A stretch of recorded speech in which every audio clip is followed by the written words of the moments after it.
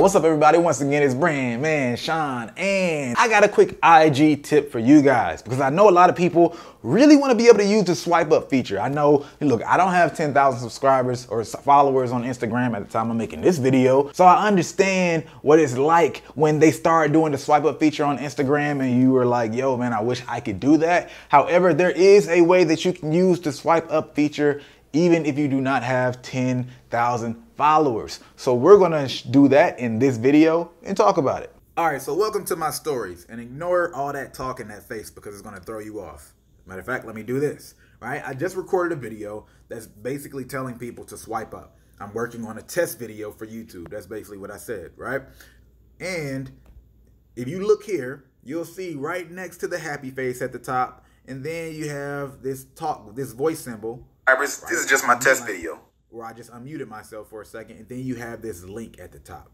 Now you can use this link. Let me unmute myself, and then I'll click the link. Swipe up feature. Once you click that link, you'll see IGTV video. You can link this to an IGTV video. I'm gonna click this one. Bam. All right, so I'm working on this YouTube video. Just posted it to my stories. All right, so let's go back to my IG stories.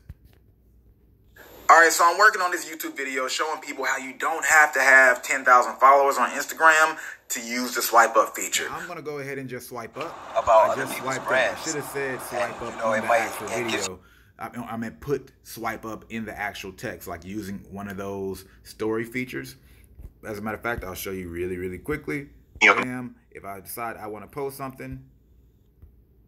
All right, so let's mute this. There's so many, outside of just typing swipe up, you could just type swipe up, and they have so many other versions and ways you can use that. So I probably should have used something like that. But let's go back to the IGTV story so you can see it from the other side. Now, this is the video that I linked people to, right? And then you can see how it says swipe up to join. I should have said click here or click down to join. But then when you click that, you'll see that it says BrandManNetwork.com. I can click that, and then it goes right to the BrandMan Network website. That could be whatever website you guys need people to go to. How do you do that? When you add an IGTV video, it has to be at least a minute long, I believe. And then in the title, this is where you click. You type click down.